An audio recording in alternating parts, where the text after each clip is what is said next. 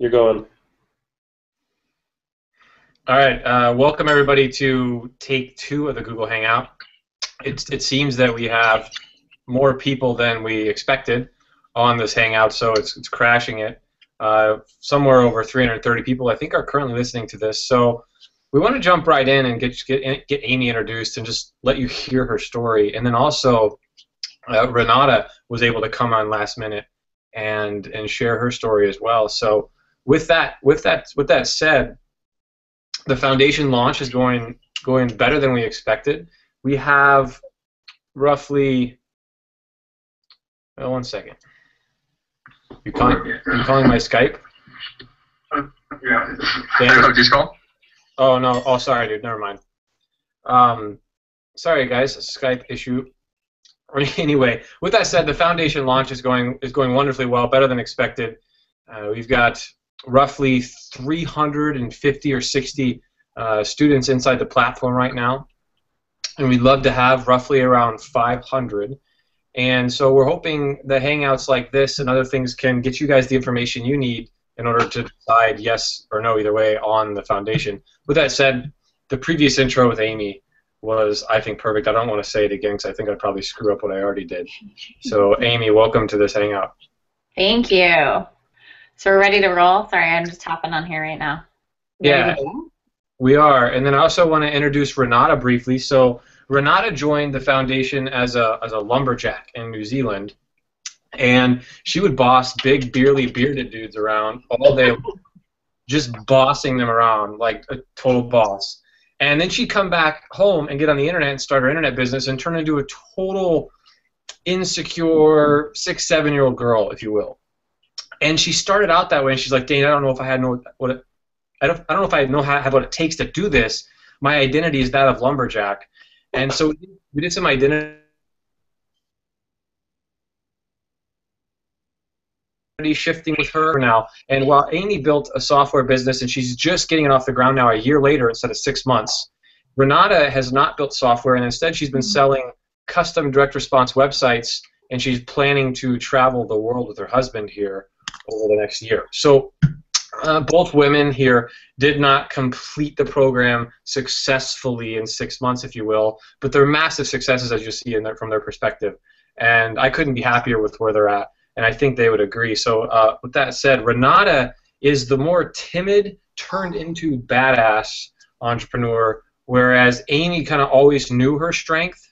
Renata learned how to transform her strength beyond what she just did. Renata, does that sound accurate? Yeah, definitely. Yeah, that's me. Yeah. So, I definitely didn't think I could do it at the start. Yeah, beautiful. So we have these amazing, beautiful women on, both completely different perspectives, both completely different results, both, I think, completely happy with where they're at after the program. And so I want to jump in first with Amy. And Amy, you said you had about 6 things that you wanted to work through and share with people on this Hangout. Was that correct? Yes. Do you want to say anything before you get into those 6 things with Renata? No, we're ready to roll, man. We're totally ready. I'll get out of your way. Sweet. Okay, so one of the things that we wanted to talk about was our mindset before the foundation, and during the foundation, and how there was a lot of shifting. And Dane just referenced Renata, and she has an incredible transformation. So I'm more excited for her to talk about this aspect. But I'll just chime in with my mindset before the foundation. I'm a super high achiever, and so for me it was all about executing on the idea that I had and whatever it was going to take to get me to that idea.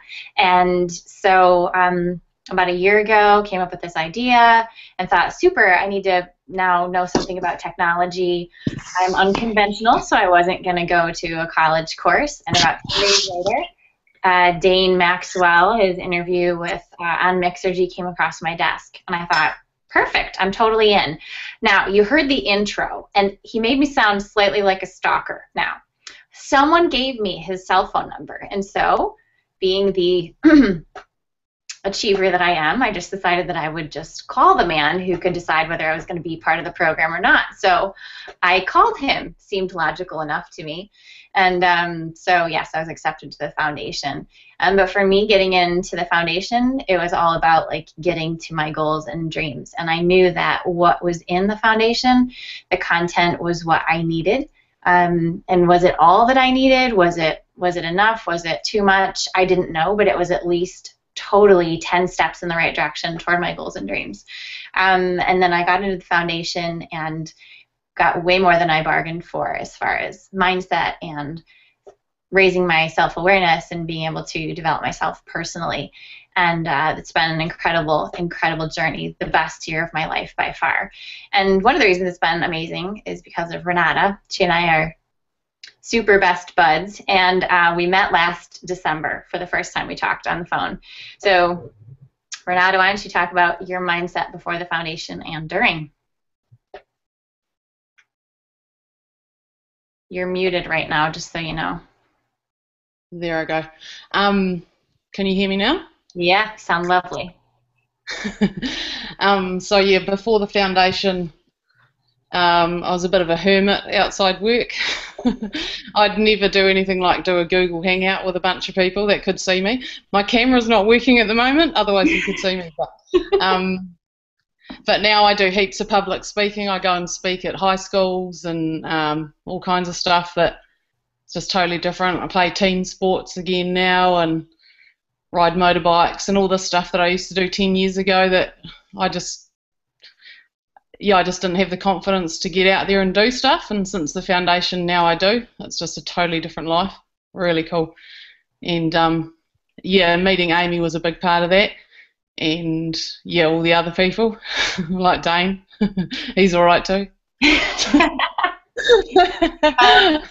What do you think from our experience? Like, what do you think were some of the biggest things, either from the content or the relationships, that did give you that transformation? Like, obviously, it was the experience as a whole, but are there any specific things that you can think of? Definitely the community. Just starting to engage with the community. It's a lot different than the sort of people that I normally hang out with, being a lumberjack. So it's been a long time since I was at university and stuff, like 15 years, 17 years if I'm honest, probably. And so, yeah, I just sort of forgot what it was like to hang out with, just that type of set, and hanging out with them again and them wanting to hang out with me just gave me heaps more confidence. And now that community is it's like having an army at your back all the time. It's just everything I want to do for business and stuff, they're there, and I wouldn't have had the confidence to ask for help even before, I think. But because you feel a bit lame. But now I just think, oh, I need to know how to do that. I'll ask someone. It's really good. I never get tired of hearing your accent, ever. But everybody else loves it too. They probably can't understand me. Well, if I don't understand you, I'll ask you to spell a word. Yes. Okay, so let's talk a little bit about some of our biggest struggles in the foundation, because obviously you and I, we're a year later from our foundation experience, and we're just rolling out with stuff right now. So I guess we could be deemed failures, but we're not, and we don't think that we are. Speak for yourself. You're not a failure. So let's talk about some of our struggles. How about during the foundation? You want to go first, or you want me to? You can. What an invitation. A couple of things happened. I had an idea, and I thought I knew who my market was. And so when I went to go call and idea extract and then validate that idea, I got stuck because I wasn't talking to the right people. And part of the problem was that my solution kind of encompasses different departments. So my clients currently are some really large corporations, which is really dang cool, and I'm very excited about that. So if you picture like Fortune 500 companies and, you know, just picture like loved brands and all that, my product resonated with those large corporations, which I totally didn't count on and didn't bank on. But then once I was in there talking with them, I wasn't necessarily talking with the right department. And I got really frustrated. I made over 80 calls, and I kept thinking, what the heck is wrong? And it was really when Dane said, well, make sure you're talking to the right person, that it triggered me that maybe I wasn't. So that was definitely a sticking point. Second sticking point for me was that technology, like, forget it. It's just, I was just at the library printing off something because I didn't feel like dealing with my printer that doesn't work, right? So, like, I'm not a technology whiz. And when it came to some technology pieces in the foundation, like creating a mock-up of the demo of what my product would do, I decided that I could reinvent the wheel and just bypass that part. That was not a good idea.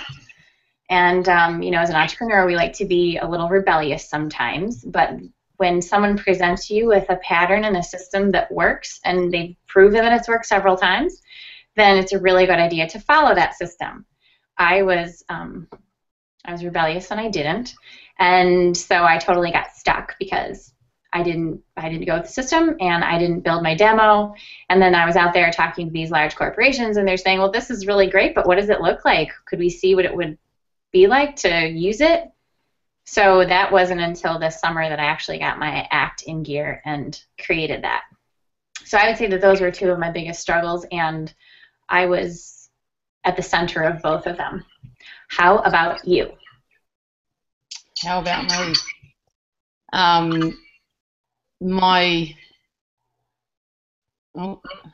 Can you hear me? Yeah, totally. Yes, this is what a techno wizard I am, people. I can't even work the Google Hangout. But so I found that was really hard right through the foundation, is that I'm a caveman when it comes to that kind of stuff. But yeah, and at the start that really scared me, but now it doesn't. I'm sweet with it now. But the biggest challenges for me was probably when it was going on, the foundation, I was working long hours, and I'd leave home about 2:30 or 3 in the morning and get home about maybe 6 o'clock if I was lucky in the evening. And so that was pretty hard to work in the content and calling people and stuff like that. I had to leverage time zones and pick a different country. So I worked in Australia for my foundation stuff, just so that I could make the calls. And yeah, I found it really challenging being on the phone to people that I saw as superior to me, even though with my day job I deal with people in my own industry that are at that level all the time. But for some reason I just, yeah, like Dane said, I just was a totally different person when it came to anything outside my comfort zone. So I'd be trembling and that on the phone, and I'd be sitting there trying to, you know, trying to breathe before I'd get on the phone, and it really taught me a lot. It taught me so much, because you email these people, and it's so surprising how many of them just say, yeah, I'll talk to you. So all you've got to do is ask, right. And they just talk to you. And then when you ring them, they're really happy to talk to you. Like some people, I learnt things like look at the emails that I'd sent and see who had opened it 7 times but hadn't replied, you know, and then I would just ring them. And that's really hard to do that. For me it was really difficult just to cold call somebody. And I can remember doing that one time and just shaking, like really, and I was thinking, oh, okay, hang on, I've got to make sure this guy can't hear me, really freaking out. And then and I rang, and he picked up the phone, and he said, oh, yeah, I've got some notes here. I've been meaning to get back to you, but I just forgot. Oh, yeah. And yeah, and it was all good like that. It was fantastic. I'm still talking to some of the people just via email, and how's it going? And they, you know, ask me for, it's funny because they ask me for technological advice, which is really funny. Like, if only you knew. But that was a real challenge for me, that contacting those people. But you can see the other 300 people in the class going through the same struggles, and they share with you how they overcame them, and it just gives you a bit of motivation when someone else is scared of something and they conquer it. And I was sort of thinking, well, I don't want to be the last one left behind, you know. I'm gonna do it, and you can post to the group, yay, I made, you know, some cold calls today, and everyone gives you the big high five, and and then all of a sudden, so that fear's gone, and now I'm calling all the time, and I really enjoy it. And when I used to work myself up for the day to have to call somebody, you know, it was just ridiculous. And now I have the list on my phone of who I need to call, and I'm like, oh, I've got a spare 5 minutes, I might call that guy, and it's fun, you know. Yeah. It's just totally different. Yeah, it's really cool. You made me think of some other struggles too, like when you're talking about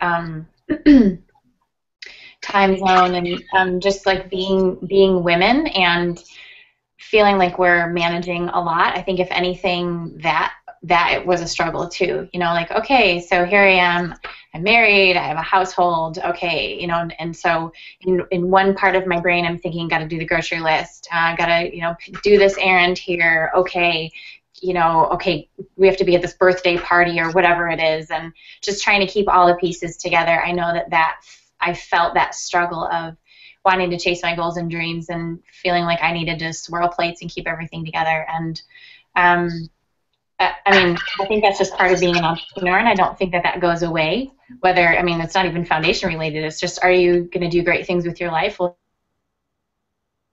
sort through priorities. But anyways, I definitely felt that tension, especially since there was more added onto my plate for that, you know, that time period, and yours too. I know. I mean, you mentioned you were up super early and up late, and just working in time zones, and you know, that was just amazing, incredible what you accomplished. Another thing we wanted to cover: how did we get unstuck? Oh, it's Renata's video. Ooh, look at you! Sweet. Before you guys continue, Amy, what was the idea you created, and how did you find the idea? How did you validate it? How did you pre-sell it? And why did it take 12 months? And before you answer, we have 480 people listening, so don't screw it up. No, I'm kidding. Okay. And for those 480 listening, if the foundation is new to you by any means, just a quick 15-second plug. If you're looking to build a software company such like Amy has built, there's an apply button. You can apply, and our doors close December 1st. And we'll get through Amy's story. We'll get through the mindset stuff. And then at the very end, Amy, I've seen some amazing questions in the Q&A that you and I could riff through. With that said, also, if you guys wouldn't mind, if you're enjoying this, share it out on Facebook. We'll be here for half hour, another hour maybe. And so if you guys are here, click on the share button, share this around so more people can just see what it's like to build a company from nothing. Go ahead, Amy. I don't remember any of the questions you just asked me, but I'll just tell my story. How about that? That's exactly what I asked. Perfect. Okay, so I was operating a social enterprise in upstate New York, and it was designed to channel funding to local nonprofits. And while I was in the space, I was connected with a lot of food and beverage, small mom and pops places in my city, and I was also connected with a lot of nonprofits. And they started talking about their issues or their cumbersome process with donation requests. So nonprofits use products all the time for their raffles and silent auctions and stuff like that, and they have to ask different food and beverage companies or restaurants for gift certificates and things. And the process is very cumbersome. Everyone loves that the transaction takes place. It's super generous and it's fantastic, but it's all manual. So it started on a mom and pops level, and I just wanted to make it better for my city. So I got this great idea, and I thought, well, I was trying to help my business friends. I said, there must be some kind of little, this is my technology self coming out here, there must be a little link you could put on your website, and then the nonprofit could go to your website and they could submit their application there, and it would be simple. Well, no, that was not the case. And so I immediately said, okay, well, I'll just make one. That was very aggressive of me. And so then, you know the story, Dane's interview came across.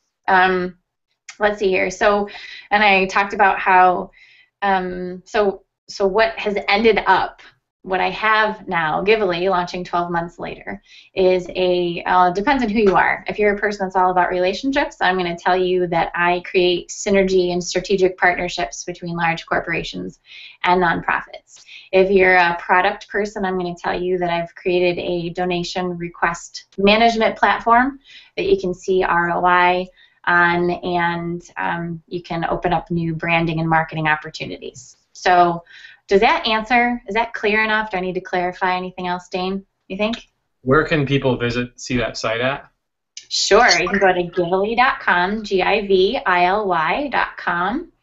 and that's my first website. You'll see right there. I'm feeling very vulnerable telling you about that, but that's where it is right now. And you just have to be gracious because I'm like mid-season, you know, so this is not like a work of art perfected yet.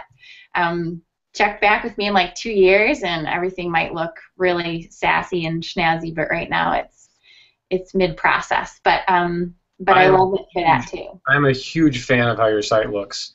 I love your site. And everyone I've shown your site is like, holy crap, this idea is amazing. How did you figure this out? How did you find this idea? So you didn't necessarily really do idea extraction, but you still found pain. Like, can you talk more about how the idea came to be? Yes. I would say that I care about people. And so when I was going about my business, that other business, and I was just listening to people talk, they just started talking about what was going on in their business and what was taking up their time. And I heard it from enough people that I just thought, well, I automatically think solutions and efficiency and systems and processes and things like that.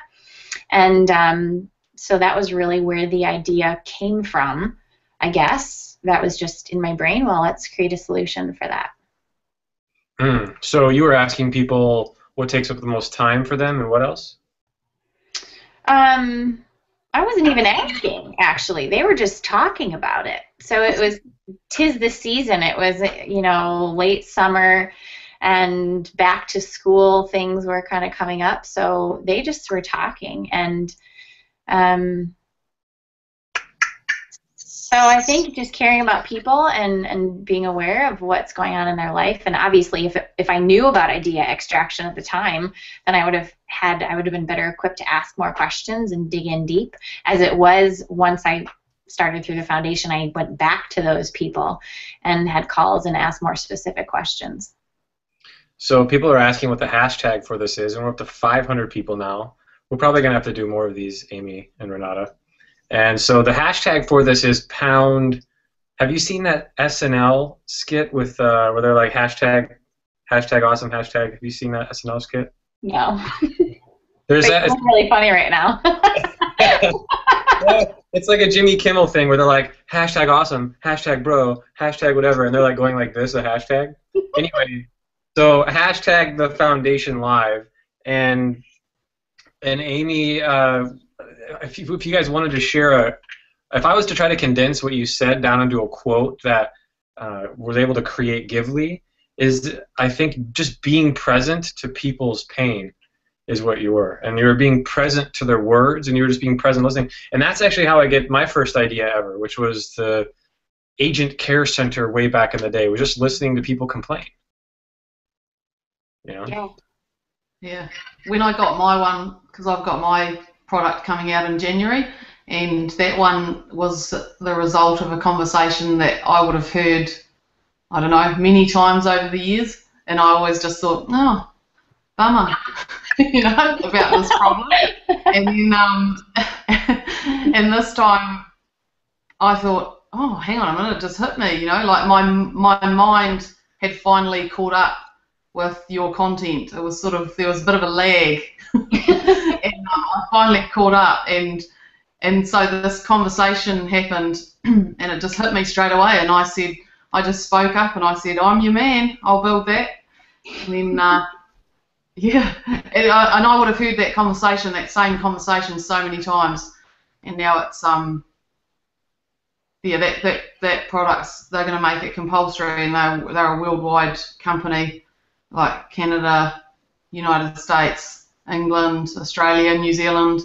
So fingers crossed for that. But yeah, the number of times that you hear opportunities now, Amy, and you think, oh, I could fix that, but before you didn't have the confidence to do it. I didn't even know how I was going to do it. I came out of the building and I thought, what am I going to do? And I got straight on the phone to one of my foundation buddies and I said, right, I've just promised this, this, and this. You're going to need to help me because I don't have a clue how to set this up because I'm so non-tech. And that's it. Now we're off and racing. But before I wouldn't have done it because, number one, I wouldn't have been present in the conversation to even think, hey, there's an opportunity. And then I would have thought, oh, I better get all my ducks in a row before I start. And now I just think, oh, I'll just cross that bridge when I come to it. And I love it. It's cool. It's good. It makes you listen to people heaps more because you're just perking up for an idea. I think it's interesting too. Like neither of us cared or care about money, and I say that we do, but it's never been the first motivation, and I think that has been it's been really rewarding to care about people and solving their problems and building their trust, and the money will come. The money will totally come, but to have that mindset first has been fantastic because then we really can listen with just like clear vision and a clear heart. That's like, what is a clear heart? I don't even know why I just said that, but yeah. Well, a clear heart. Well, Amy, before, and if I imagine being you guys before, when you say listening with a clear heart, you're actually listening without any of the internal chatter about like, I'm not good enough, I can't do this, I don't know what I'm doing. When you step into that power and you feel clarity in your body, and you just listen, you're like, wow, and like there's no chatter saying you can't do this. There's no chatter saying, oh, no. Like your heart's clear because the heart doesn't understand like self-worth issues. It confuses the heart. Like the heart just loves to be clear. So when your heart's clear, it allows your mind to be clear. You're actually brain neurons in your heart. So that totally makes sense. So we're up to over 500 people now. And I don't know, Amy and Renata, are you guys up for, how long are you guys able to stay on for? We're good. We can rock this out for a while longer. All right. So the more people that like and share this, the longer we will stay on.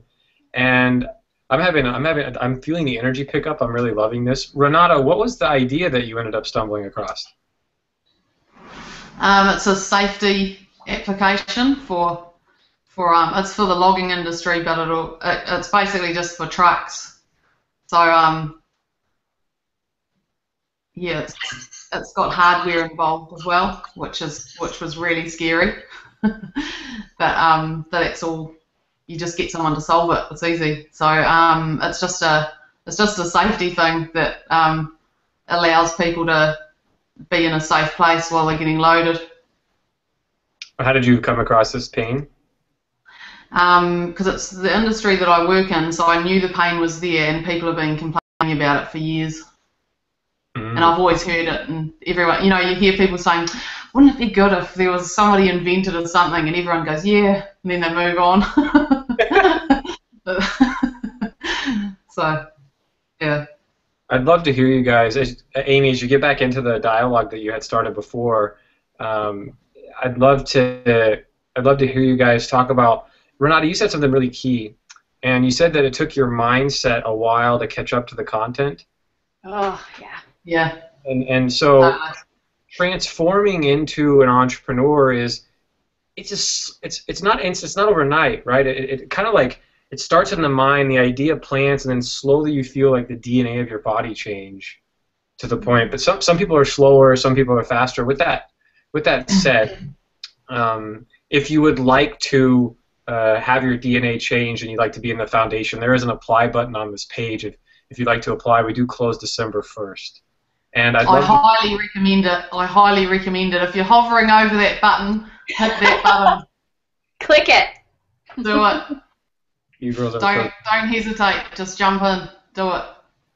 Yeah, it's quite. I feel like it's a small price for what this new life you could have is. And oh, totally. For It me, really it's like is. the radio in my head. It's like I had the radio on in my head for 10 years telling me, oh, you're no good and all this. And now if someone's changed the station, it's just, it's wicked, eh? It's a whole That's new a life. fabulous analogy. I love that. That's really good. I have to say, the only purchase I've ever made in my life without, like, a larger purchase without thinking twice was the foundation. Like, if you asked my husband before this, I was so stingy. Like, I was counting pennies. Seriously, I'm terrible. Like, I would not ever stop at Starbucks. I would just deny myself. And then it's like the foundation. And I walked into his office and I was like, doing this right now. He's like, great. He was so excited. he was excited that I was about to spend money. Yes, let's do it. Anyway, Dane, what did you want to talk about? Mine was like, is that all? Oh, thank God. Yeah, wait, Renata, didn't you say that your husband had to not buy his motorcycle or something? Yeah. I finally let him have it once the foundation finished this year, but the money was earmarked for his motorbike, and I said, I'm sorry, babe, that's not happening.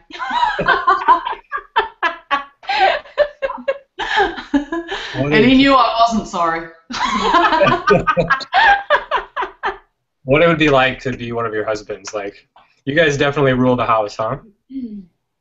Well, we look and sound like we do anyways, but, you know, we talk a really good game. No one's home to argue with us right now. Yeah. So if you guys do click on that apply button, it opens a new window, so you don't have to be worried about being taken away from the page. But I want to talk with Amy and Renata about the letting your mindset catch up. Because I have a friend here in Des Moines it's taken him about 2.5 years for his mind to catch up, and then it takes other people, like the Carl Mattiolas of the world, like a month or two. So what would you guys have to say about why 12 months instead of 6, and wrapping that around this whole catching up, having your mindset identity catch up to being an entrepreneur and all that? Go, Amy. Okay. Well, we are currently right where you are. You are a product of your life up until this moment. And some of you have had really ugly lives, to be perfectly honest. Some of you have had beautiful lives. Some of you have had fantastic childhoods, and some haven't been great. Some of you have had jobs handed to you, and others of you have fought for them. And so wherever you find yourself at this minute, like your life is loaded with the past. And so that is a blessing and a curse.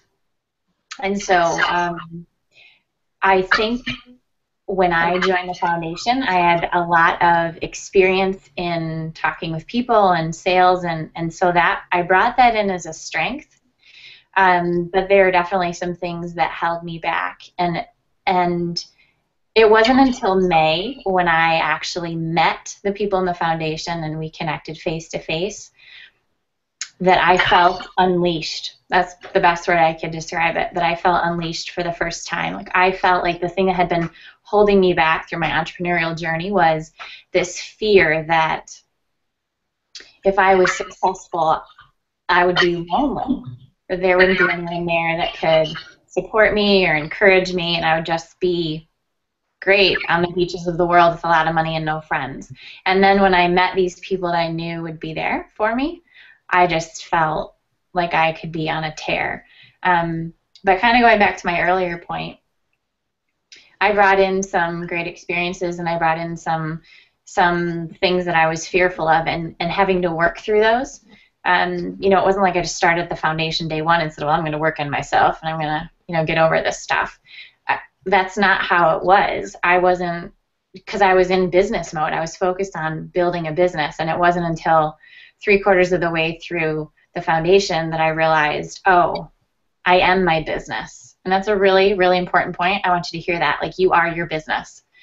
And the best business that you can be in is something that you have skills in and that you're passionate about, because you will come out in your business. Your brand, the brand of your business, is pretty much your personal brand. And I'm rambling now, so take it away, Renata. Well, hold on before you do. So before you do, a couple kind of nuggets in there. First, I want to address how we're going to do Q&A. I'm not really sure. So let me make up something right now. We have some really good questions, and I will stay until questions have been answered up to 10 p.m. Central Time. And so I'd say about 9:15-ish, about a half hour, let's do a soft stop. And then have you guys, I'm just going to field questions from the community straight to you. But I don't think we're ready for questions yet, because I want people to understand the content of both of your guys' character. And what you said, Amy, was things got real for you when you met everybody in May. Yeah. What can you say more about that? What is that like? That's 6 months. So I mean, you delayed on building your user interface for a really long time. Yeah. And Carl told me that once he worked with you and helped you build your UI, that's when things switched for you. And also when you met people at the foundation at the end of 6 months. So can you talk just a little bit more about what you were afraid of, and going back, what you would have done sooner, and also answer the question about why meeting people made it real for you when you became unleashed, as you say. Yeah. I didn't realize what I had my hands on in the foundation. So I was connected with people. I was messaging here and there, but there was still this idea that because I was an entrepreneur and I had been a solo entrepreneur and I didn't really interact with a lot of people, that I brought that person into the foundation. And although I had some touch points with people in the foundation, and Renata and I had connected, and we were helping each other here and there, but we didn't even realize our own skills that we had to offer each other, really. So it was kind of a self-discovery process of realizing what I had to offer the community, and then for that to happen in return.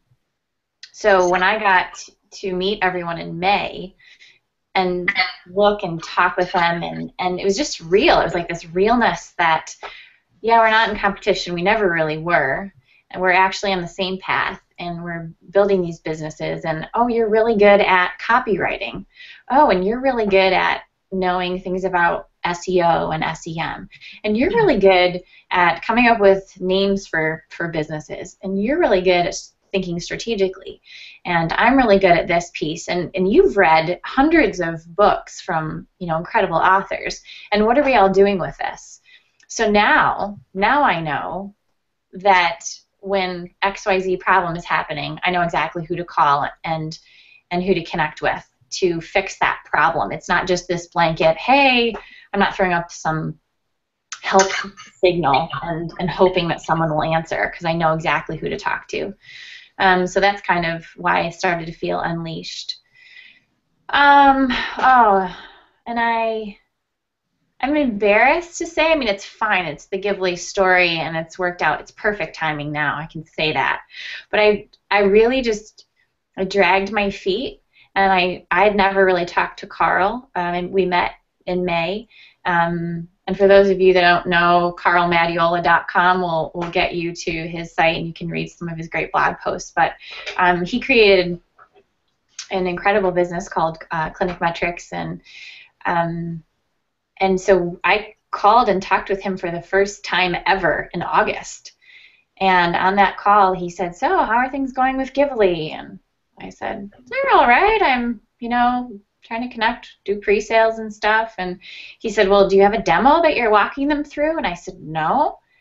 And you have to understand, I love to tell this story because Carl he wants everybody to win, and he is really sweet, but he doesn't like mediocrity. And I'm great with that. And he wouldn't let me be okay with mediocrity too. And he said, you need to have a demo. I said, Carl, I can't do that. He said, well, you need to figure out how. I'll help you, but you need to figure out how. So together we made this demo. He showed me how to do it, and I didn't want to disappoint him. So I created my first iteration in 2 hours. I was so nervous to disappoint Carl. So, and then that was really the big difference. That I took that demo then to those clients, those potential clients I had the relationship there, I'd made the connections, they just wanted to see what Gively would look like, and I took that, and we were ready to go. So, but that was August. That was just a couple of months ago. Like, that could have happened back in February. Are you kidding me? Anyways. Well, do you feel like, do you feel like a quote failure at all? How do you feel right now? Being a year instead of 6 months, like, how does that make you feel? I did not feel like a failure. No, I felt like a failure in May, in the sense, like, I knew when I saw everyone in May, I expected more of myself, and I could have done better. I could have done better. But it was one of those, okay, well, then let's just change what we didn't do well the first 6 months. Because, okay, so I'm 6 months late on my goals and dreams. Like, come on, people. If I've waited this long, what's another 6 months? So no, I don't feel like a failure at all. I feel, honestly, like Gively's right on time. Gively's right on time because, like we talked about, that lag time between the mindset and actually the results. I feel like I'm right in stride with everything now. I was not the person that could even handle the business 6 months ago. So I'm ready now. I'm great. I don't feel like a failure at all. And for those who do the foundation and can rock out a business in 6 months, that's super. I think it should take everybody a year. I mean, just, I think we should be gracious enough to allow ourselves to have a year to develop as a person, because it's not just, like we talked about, it's not just building a business. It's building yourself and your business. Yeah. Is she pulling on your heartstrings right now, Renata?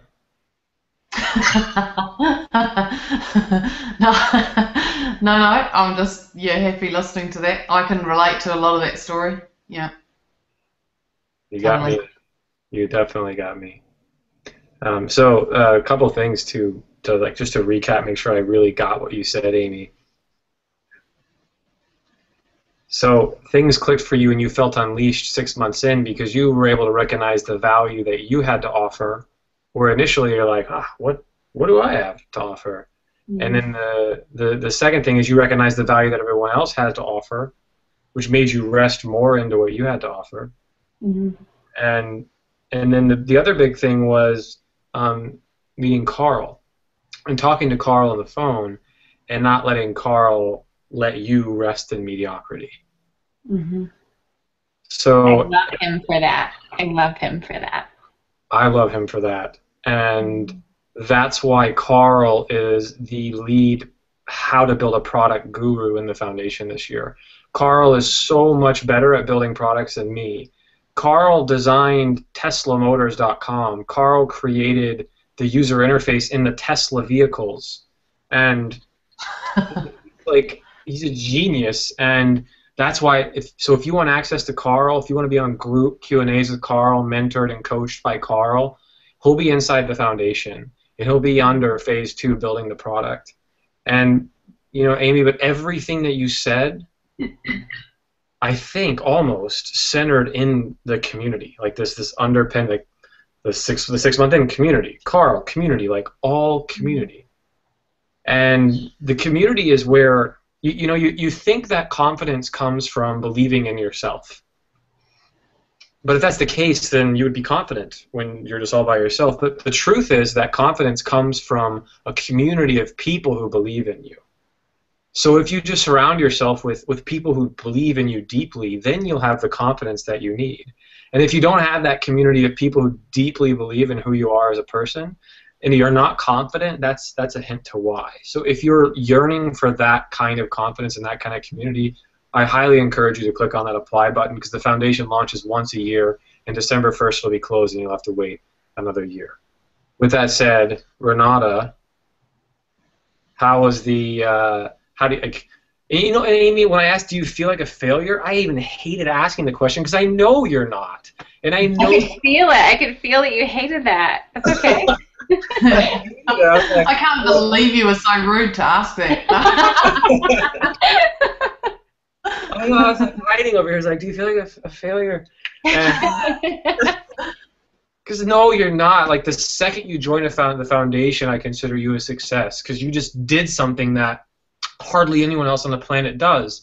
How many people join the foundation or put money down to invest in themselves, to make a change for their life, to do something real? And then how many people sit in the sidelines and just talk about it? No, the second you try and buy and join any program, whether it's Tony Robbins or some other program or the foundation or any other product that can improve your life, the second you do that, you're already in the 5% category of winner. And if it doesn't work out for you, just get a refund or move on. But I just think that the second that you join, you're a success, which is why I don't even consider the fact that if you come out of this foundation without a software company, at the end of 6 months, let's say you come out of the foundation, you're like, you know what, I want to start e-commerce. And so, yeah, go ahead, Amy. So, I'm gonna start an e-commerce business, and you decide you don't want to build software. Then are you a failure? No. Or let's say you come out of the foundation these 6 months, and you're like, I don't want to build a software company, but you're like Renata, who's going to build one in January, but you've been selling custom websites and you're now going to travel the world. Do you consider yourself a failure? No. Either way, if you join the foundation, you're going to come out knowing more about who you are. And like all the greatest seekers and sages in life have all said, the game of life is not to master something else, but to master yourself. And anything that can help you uncover more of who you are, man, Renata, I don't know about you, but I think the foundation just shines a giant spotlight on everything you don't like about yourself and everything that you're afraid of, and allows you to then face it. Because as an entrepreneur, it's the only place that I've seen where you can stand in front of a mirror and you can't hide behind anything. As an employee or as anything not an entrepreneur, you get to hide. You get to hide behind all your limiting beliefs. You get to hide behind all your fears, and that's a timid life. That's a limited life. So anyway, Renata, I acknowledge you for standing in front of the mirror, shining the giant spotlights on the things that terrify you. And I'd kind of love for you to tell the story of the first phone call that we had and how you listened to that recording over and over again to hammer in this new identity, and then also talk about what it is that happened for you, that for why it maybe took, quote, longer than we say it should. And I'm actually starting to kind of resent the whole 6 month thing, because I think it puts an undue pressure on people. It's kind of a good pressure, but I don't like the fact that, Amy, you had to graduate in 6 months and not feel totally successful then. Even though you feel successful now, I'm having some internal conflicts at the moment with that. But anyway, Renata, please share your story. Just to what you just said there about the 6 month thing, and when we met in May, like we got so the community stayed together, and we're growing stronger even after that 6 months. Because what's funny is even people like Carl, like back in Vegas, he didn't even realise how cool he was. He'd be like, who, me? And all these people that have got so much stuff to teach other people, and now they're all coaching and doing all this stuff. At the time, they were like, oh, don't you know how to do that? They didn't even realise how much they had to offer, So all of that really, really evolved. Nobody knows what they've got to offer. Even me, like I was able to even offer things, and I thought I didn't have anything to offer, But so that was pretty cool. But my first phone call with Dane. What's that? Oh, I just want to interject before you go too far. I want to address one of his internal conflict things. I have a thought on it. But go ahead, finish your thing. Go. Ready to go? Okay, so my thought is, I actually was really drawn to the 6 month thing because I'm terribly impatient. So as an entrepreneur, it was like I needed an answer, and I loved that it was 6 months. All I thought was super fast track to the answer. So I think that having 6 months is great, and maybe just the expectation for personally that I should have just said, okay, it might take me a year, but it was okay to have the goal for it to be 6 months. So yeah, just a thought. Okay. So the first time I'd never used any Google Calendar or Gmail, or I just used native apps on my computer. So here, when we got into the foundation, everyone's using Google Docs and Google Calendar, and Dane had this booking calendar where you could book a one-on-one with him, and so I was just trying it out in the first couple of days, and I was just clicking to see what happens, and next minute I had this, I thought, oh, look, this must be one of those things that you book yourself, And now I know about them, but back then I didn't know about them, and I thought, oh, wow, that's amazing. And so then I had this appointment booked with Dane that I didn't want because I'd only just started a couple of days beforehand, and I didn't have anything to talk to him about. And I couldn't back out of it. Dion, who is just the backbone of the whole thing, he wouldn't let me back out. He was like, no, because it'll make you take action. So I had to go through with this call with Dane, and all of the calls I did with Dane and other people, like, because I'm out in the forest, I was having to do all this crazy stuff to get on the phone, like go up to the top of a hill and, you know, make sure I had reception and stuff like that. And and there's things like one-way systems, and there'd be loaded trucks coming the other way, and I'd be calling them on the radio because I had this appointment time, you know, everyone pull over, I've got to get up to the top of that hill, I've got 5 minutes, you know, and everyone would get out of the way and I'd drive up and stuff. Like, it was really important to get there.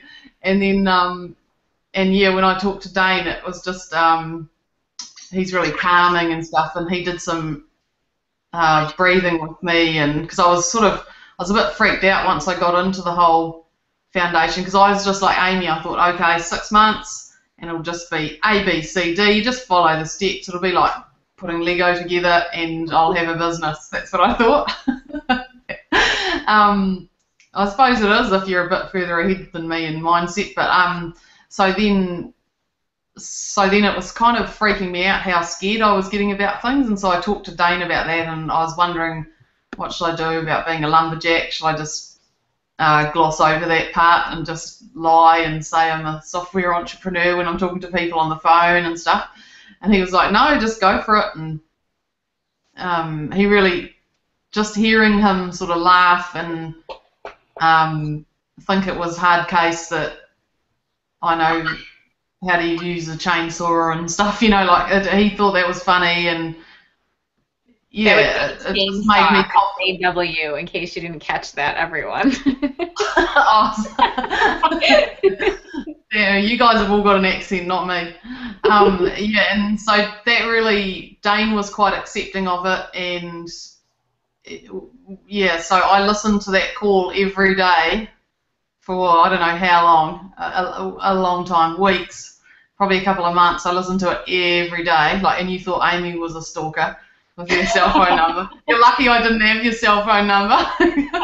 But yeah, I just listened to that all the time, like more than once a day, because I was really obsessed with the foundation. And if I wasn't listening to my own call, I was listening to all the recorded ones from someone else, like all day. And it really, really helped me. I think without knowing that other people were having the same kind of struggles, I probably would have bailed out. I wouldn't have made it. But yeah, so that helped me so much. Dane helped me so much, yeah, just with just the acceptance, I think, hey Dane, like you're just really accepting of whatever.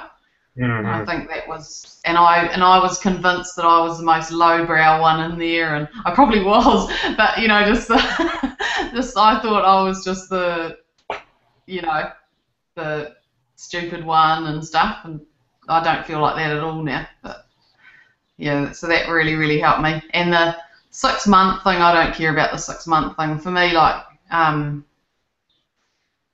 I had such a blast. I don't care how long it takes. I don't care that it's still going on. I think the journey for me will just keep going on. Like, I'll probably still be coming up with businesses all the time. I think about things all the time. People say things, and oh, this week, this is major. So this week, this is how different I am now. Like, even how you said, do you want to do this hangout? That took me about 2 minutes to reply. I just said, yep, sweet, I'm in. And before I would have really freaked out, and now I'm not. I'm not nervous. And I was at a committee meeting for something the other day, and one of the guys said, oh, we really need to sort this thing out with our system. And I said, I'll do that. I can sort that out for you. And I made out I was doing a bit of maths in my head. I said, that'll be, yeah, that should work. It'll be about $1,200. And they went, sweet. And it's probably going to take me about, I won't do it, I'll get someone else to do it. But it'll take me about maybe an hour of my time and 4 or 5 hours of someone else's time. And I just asked for the money, and they said yes. And then another thing, last week I said to a guy, have I got a deal for you? Do you want to give me $3,000 and for this other product, you know? And I would never have asked that before. And I truly don't care whether they say yes or no. And before I was just absolutely paralysed with worrying about it, you know? So it took a long time for my mind to catch up to that. And now going ahead, my journey's just going to carry on. The 6 months is sort of irrelevant. That's just the time frame for presenting the content, I sort of feel like. You can do what you want. It's almost like the mindset changes from a scarcity mentality to an abundance mentality in a lot of like so many different levels. Let's jump into some Q&A because I want people to get fire off questions to you guys because I think that's where you guys can really shine. And so before we do another call to action, if you will, if you would please share and like this Hangout. This is the first time we've ever done this. And if we get enough shares, if we get enough likes, if we get enough interest, if you guys want to write in and tell us you love this or you want to give us feedback on how to make the next one better, I'm thinking about doing these things sort of once a week or once every 2 weeks with just a foundation member, a foundation alum, and just hanging out and kicking it like this. Because I love the energy. This brings me so much joy to be hanging out with you two. And Dane said if he gets 500 likes, he'll take his shirt off. I will. Is there 500 likes? Hold on, let me check. Is this legal? Can I do this? There are 240. Okay, 247 likes. I don't think we're gonna get to 500 likes. If we do, I will maybe consider taking my shirt off only for you, Renata. So, with that said, if you guys want to be involved in this kind of energy, this kind of community, and you want to build a business and you want to do it and have fun, like Renata said, and just have a blast and enjoy the journey and not put so much pressure on yourself all the time, but just lighten up and enjoy the process, click on that Apply Now button. We launch once a year. We'd hate to miss you this year, and we close December 1st. With that in mind, Amy, Renata, did you guys look through the questions, and did you guys have any ones earmarked that you definitely wanted to answer? Looked through the questions briefly, did not have any specifically earmarked. Okay. I noticed the one that said that can you do it with a 9-to-5 job, and you definitely can. Like, I did it with a really tight packed schedule, and I did it. You feel like you're going slower than everyone else, but if you just do the 1 mile a day, it averages out, you know, and you come out on top. Can you say more about that, Renata? That's pretty simple. Like, what do you mean? Like, instead of going, okay, you know, you just got to take some action every day. Even though you've got a packed schedule, just take some action every day. You can definitely do it when you've got a job and kids and all that kind of stuff. You've definitely got time. It's not it's not a problem. I'm coaching a girl at the moment that she works really long hours as well, and I've just got her she gets up an hour earlier and she spends 1 hour each morning doing stuff for her thing, and it's just not a problem. You just make progress. So that was one question that really struck me, that I'm an example of that. You can still do it. Dane, I do have something that before we hit all these questions, I think it's kind of an overarching answer to questions that people ask, or maybe it's questions that they're not asking externally, but they are asking internally. And I know that a lot of you, I'm not sure if a lot of you on this call, but I know that a lot of people have reached out, and one of the questions that they asked is like, is it worth it? And I don't think that's the question. That's an easy question to ask, but I don't really think that's the one that, I don't think it's the one you mean. And by that, I think that what we're asking when we ask that question is, can I do it? Can I make it to the foundation? Can I be successful? And I don't know you. Dane doesn't know you. Renata doesn't know you. And the foundation is great, and it will provide a ton of content, and it will provide answers, and it will provide a system. But I think the question that you really have to ask yourself is, will you commit to it and will you do it? Because probably if I go through every single question here, and there's over 300 questions, we've got tons of questions, but every one of them can be answered if you're committed. That's the bottom line. Whether it's time, whether it's money, whether it's industry related, that's all irrelevant. And that's hard. That's hard to swallow. But if you commit to your dreams, then the how doesn't so much matter. And one of my closest friends reminds me of that often. You know, when I'm thinking about my dream and I'm picturing that, I start to trip up when it's, well, how am I going to get there? And he says, stop asking how. Stop. Just stop. So I guess that would be the first question. My question to you is, are you committed to your dream? Because if you are, and the foundation contains something that will move you toward that, then apply. Like, just apply. Because if it gets you close to your goals and dreams, then great. That's what you want, right? So is it going to take care and satisfy 100%? Well, no, but what is? Okay, so now we can address questions. Well, I think we're done. Let's close the Hangout.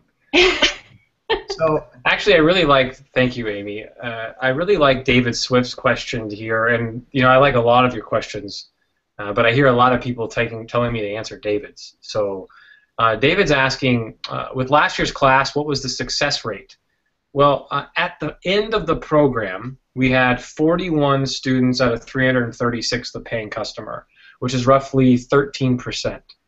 But our success rate is going to go up over time because, as you see, you know, Amy is at about 12 months in, and I don't think she was included in those totals. Renata, I'm not sure if she was included in those totals. Do you guys know?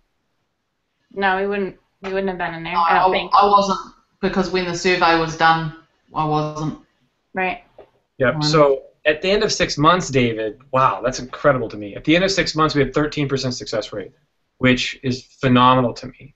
Now, the other 87%, I believe some of it could be the fault of the foundation, but I really believe the majority of it is with our inability to help people step into like who they are and have the qualities and characteristics of a successful person. Now, I'm not saying that the 87% of the people that didn't succeed are not unsuccessful people. I'm saying there's a two-edged horn, and that's the mystery of the foundation that I'm most excited to solve. Because when you have a program like this, if you have 100 people that join, 10 of them are almost always, 5 to 10 of them are going to be successful no matter what. Just like if you imagine 100 people buying a weight loss program or 100 people going to the gym for the new year, you're going to have a small percentage left at the end. Is that the gym's fault or is that the person's commitment? So we actually did a lot of research on the 41 people that were successful, and we found 10 behavior qualities and 13 characteristics, personality characteristics of the successful high achievers inside the foundation. And we're going to be releasing those, David, over the next week or two. They're beautiful infographics. They're really well done, and I hope you really enjoy them. But before that, I'm curious, Renata and Amy, what are some of the common characteristics of those who succeeded in your opinions? I'd just like to say that in our time zone, we had a number of people in our time zone team that were joined up and they never showed from day one. They just never ever showed, not one time. Never, don't know who they are. Couldn't. And there was a lot of people that were in the numbers, but they never actually turned up from just day one. They just kind of, I think that's definitely down to them, not the foundation, you know. Mm-hmm. Yeah. Sorry, Amy, go ahead. No, I was just going to say, I mean, that ties in with what I was going to say too. So I'm not sure how things are totally structured this year, but last year we were all in a team, smaller teams, and my team is still meeting, and the people that stuck with it, decided to show up week after week, are successful. And that doesn't mean that they necessarily have launched their SaaS product yet. That doesn't mean that they haven't pivoted and done something different, but they're all still showing up and they're all successful. They're not failures. And I think a key characteristic was getting over, it's hard to show up when you have a bad week and when you feel bad about yourself and you feel like, oh, I didn't do the action that I should have, I didn't reach the goal, I mean, we have a laundry list. How many weeks do we actually feel like we rock it out? Okay, let's just be honest. So showing up when you don't feel worthy of showing up is going to ensure your success a lot more than, because if you just hang on to the successful people, hang on to the people that are around you struggling to do the same thing, you're going to make it. You will. Promise. Totally will. Yeah, totally. Yeah. Our team's still really strong as well, Amy? We're at my time zone team. Amy's an honorary. She's coming to our meetup in the middle of the year. My time zone team is all we've still got quite a few active members, and we were meeting once a week, but we've had people have launched and been successful, and now they're travelling the world and stuff, so it's not as easy to make times to meet, but we were meeting once a week all the time. So now it's just a couple of times a month, but we're really serious about it, and we still meet, and all of those people have been successful, and yeah, they're generating money with the foundation mindset one way or another. So some other characteristics, I think, teachable. So there's a really delicate balance between being teachable and having confidence. And a lot of that is rooted in learning who we are and what our abilities are so that we can have that confidence, but then also knowing that I'm really terrible at some things and being completely fine to laugh about that and to call on those who are great at it. So teachable and confident. I'd say helpful as well, because I notice the people that are successful are always the really helpful people. That's how they put a lot out, and so they get a hell of a lot back. And it's not done with any sort of agenda or strategy. They're just helpful, and so everyone helps them. And that's one thing I'd say about all the people that have made it. They're just so helpful. Mm-hmm. They show up, they're teachable, they're helpful. And, teachable means that, they're all underlying self-worth issues. Are you worthy to show up? Are you worthy to be teachable? Do you have anything valuable to help someone? Yeah. We're at 290 shares, so the shirt is about... Staying on? Staying on. I should have said 300, damn it. I should have checked. So I know there's probably a lot of people on this Hangout that have already bought the foundation, and I hope that those of you that are on that bought the foundation, you're just getting reaffirmed why you're here. And for those of you that are considering whether or not you still want to purchase the foundation, you still have some time to think it over. It's the 21st. You got about 10 days left to really decide if you want to jump into the foundation. And we'll continue to do Hangouts like this. We'll continue to do Q&As. Ultimately, we want you to have the information that you need to make a decision. And if I may just bust off on a quick tangent and then get back to David's questions, in my bedroom here, you'll see I have a 4-foot by 8-foot piece of artwork. And this is based on my favorite book of all time, Power versus Force. And so I hired a designer to take my favorite book and turn it into a piece of art. And I think if you can see, you can't see the words necessarily, but all the words on the left give you power, and all the words on the right drain you or give you force, if you will. So the book's Power versus Force. So I look at this not nearly as often as I should. But if you see here, this says giving. Being giving gives you power. And then, of course, taking gives you force. And then being gifted gives you power, and being lucky gives you force. Being gentle gives you power. Being rough gives you force. So if you're imagining doing your cold calls, the gentle approach on cold calls is so much better than trying to boss and push through. And you can be gentle and still direct. But what I wanted to talk about is the difference between being educating and being persuading. I don't want at any time or any point for any of you here to feel like I'm persuading you into the foundation. I want you to feel like you're getting educated on all the facts so you can make a decision on yourself, decision for yourself. But just notice the difference of how it feels for you to feel educated about something, and then for how it feels to be persuaded. And then notice that how you could use this, and you guys wouldn't believe this. I've actually got another one full of a bunch of different words on the other wall. And there's just one over here. You can't see it, but the word is to be inviting. To be inviting to someone gives you power, and to be urging to someone does not. So imagine your family for Christmas. They're like, oh, why don't you ever want to go? Like, why don't you ever want to come see me for Christmas? You never see me. Da, da, da. That's urging. Versus the mom or parent that's like, oh, if you can make it for Christmas, we'd love to have you.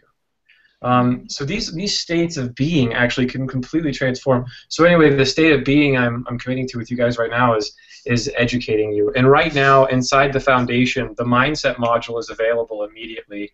And Amy and Renata, you guys would be blown away at the difference in experience this year. You guys had to put up with a lot last year. And so if you, so I want to answer more questions about people that are maybe on the fence of buying or not. And the next question is, what are some of the common characteristics of those who failed by quitting or underperforming? That's a great question. Scarcity.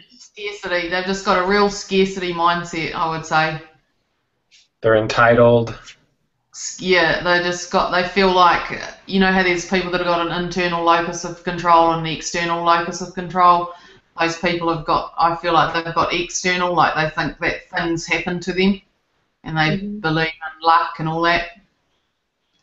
And that's not, I don't feel that way. Yeah, like that victim mentality. I call it victim mentality. What you said is so much nicer sounding, but... I'm a psych major. But, yeah, it's definitely a big... You can hear them, they say, oh, but we shouldn't have to pay for that, or... yeah, or you owe me for that, or just that type of thing, that always just really wrapped up in that type of thing instead of the giving, and so they don't get it back. That scarcity thing just stands out so much to me. Totally. One that comes to mind for me is, I'm not going to make you raise your hands because I can't see them anyways, but for all of my planning peeps out there who love order and just the perfect journey, I'm with you. I'm with you. I love it too. But if we call ourselves an entrepreneur, we kind of forfeit that. That is part of the 9-to-5 world, and there's nothing wrong with that. And if that's what you want, then the 9-to-5 is where you should go for order and plan. But the entrepreneurial journey is got a lot of curves and hills and pivots, and I would say that people weren't successful who decided it should be a straight road. And those who could chuck and dive a little bit more and just be flexible, then they were definitely more successful. Yeah, because there will be some wing in it. You can be open to that. Yeah, totally. Winging it. Well done. Amy, how much did you collect in pre-sales for your product? Oh, that's a good question. So when I finally got around to making my demo, I collected in the process actually right now. So that's why I'm not being specific about my clients, because I'm respecting them, protecting them. But yes, $28,000 is the pre-sale dollar amount. So pretty cool. Kind of excited about that. Boom. So. Woo. I want to throw that result. At Amy's place. Yes. You don't need to use that money for your product, Amy. We can just spend it on just rent an island or something for the week. Yeah. Oh, you wanted Gively? Oh, sorry, we don't have. So I wanted to mention the end result that Amy had, because I don't know if there are any men on here who are wishing we get to the point more, or if there's anyone that are like, okay, this is all great, but what are the actual tangible end results? Well, the end results are kind of secondary. They're very important, but they're really not. In essence, like you want them, but when you release your attachment to them, then they come to you in the form of $28,000 in pre-sales. Yeah. They're inevitable. I feel like they're inevitable if you do what you just said. Yeah. What do you inevitable? What do you mean? The result, like the result of generating money and having a software company or something like that, it's just inevitable. I can't see how, with the quality of what you're providing and stuff, I just can't see how it's not inevitable if you're into it. Next question is here. Sorry? No, go. So the next question is, what's the involvement in terms of hours or weeks from mentors, founders, etc.? David, you should expect at least 3 group Q&A calls a month, at the least. And then I'll be roaming the community personally, just helping people here and there. And, I'll be scheduling, surprise one-on-ones with people every now and again. Again, I get my juice from talking to people and working with them one-on-one like I did with Renata. And so no guarantees that you'll work with me personally one-on-one, but I will be involved heavily in the community, roaming that thing and helping out and supporting as I can. And then we also have 10 coaches in there that are compensated to be in there helping and giving one-on-ones with people and things like that. So the next is, who do we communicate with directly during the 6 months? Do we have an assigned group, a chosen coach or mentor? Well, that'll change, David. What we're doing this year is, I think how we're going to do it this year is we're organizing people by level. So you'll be leveled up in the system, and you'll be talking with other people who are similar to your level. So the group that you talk to is going to change as you become more successful. And then depending on the phase you're in, whether it's pre-selling or building the product or sketching the solution or idea extraction, you'll be hanging out with the mentor who's the expert at that during that phase. So I think it's going to be beautifully done. And Renata's just saying great system, which it is. And then is communication with the community through software? Yes. We have a state-of-the-art discussion forum that's like the newest generation. It's built off of something called Discourse, and it's going to be inside that platform. And those are those questions from David. David, I hope they helped answer. I've got a question I'd like to answer that's in our doc here. Is that cool if I answer Take it that? away. Take it Sweet. away. So a really cool question came in. How do you think someone who is not a hip 20 to 40-year-old would do in this group? Would they be welcomed, or would they be looked at as too old for this? And I want to tell you that at least for the last class of the foundation, we are the quirkiest, most random group of people I have ever been part of. And we are all ages.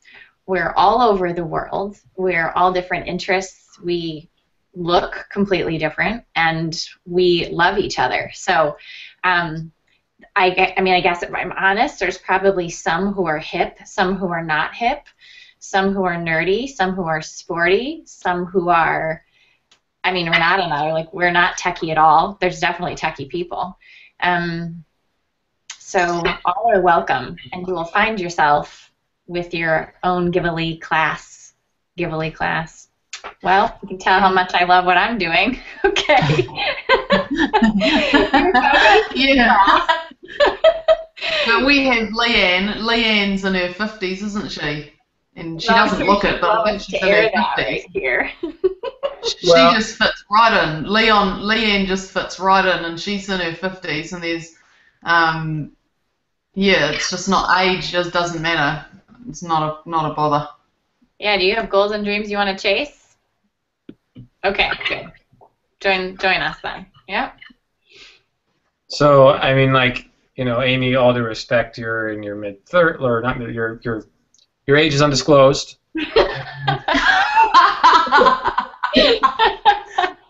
Man, you're on fire. And you know, from an outside perspective, you are incredibly attractive, and so for you to say something like, "Oh yeah, we're all this weird misfits," and like I just there's a part of me that doesn't really believe you, because we all can't be high achievers, intelligent, smart, attractive, precise with our words as you. So it's hard for me to believe if I'm just listening to you. What do you say to that? I say that's a really good question, Dane Maxwell. I say look at our group photo. It's hilarious. It's like a cartoon. All the different demographics. You know? You couldn't make that up if you tried. It totally is. I love it. Yeah. We're all different types, eh? We really are. And, you know, I mean, I think everyone has insecurities. Doesn't matter who you are. You could be the most, I mean, we look at celebrities, they all have insecurities too. And so I guess just realizing that we're people and we have those insecurities, then, and we have weaknesses and we have ugly parts of us. And being honest about that, I'm not perfect at all. And she's really yeah, she's really. I was gonna say, some of my closest friends know. You know, I have ugly days, and so I may be articulate every once in a while, but you know, I have bad days too, and seeing that different. It's not about external stuff. Like really, when we get down to it, that's not why we connect with people. And to the 500 and some people on this call, like think about who you're closest. And they may or may not be articulate. It's because we've bonded on a deeper level. And that's one of the things that I love about the people in the foundation, that that we've locked in with the deepest parts of ourselves, and we pull from each other's strengths. And there's an ability, because we accept each other as we are, there's an ability to be vulnerable in a way that I've never experienced before. That I can be real, I can be honest, and I can literally come and say, I'm broken today. And I feel I'm doubting myself, and I feel overwhelmed. And that idea is welcomed. And it's not a disappointment. Someone doesn't look at me and say, well, you look like you have it all together, so you should have it all together. That's not what happens. So I hope you believe me now that we're just a quirky bunch of misfits. And I think the older people have got so much to offer, because like I am one, because I was really worried about being the oldest. I wasn't the oldest, but I'm pretty close. But I was really worried about being the oldest, and man, those young ones, they really need you, because they don't have the life experience and stuff, and you know, yeah. So they really need that other perspective, yeah. We all need each other. I mean, we're different personalities, and when you understand yourself, then it can help you value other people. Because I definitely don't have everything that I need to get through this life, but because I surround myself with other people that, you know, some people are so much better. I mean, we have some of the sweetest people that we know. I'm not sweet. I'm thoughtful, but I'm not sweet at all. And so I love to talk with them. We have supportive people. She really isn't. I'm also. She sends me an email sometimes. She'll be like, should I send this email or is this too harsh? And I have to go, Mayday, pull up. Do not send that email. We need each other. That's coming from me.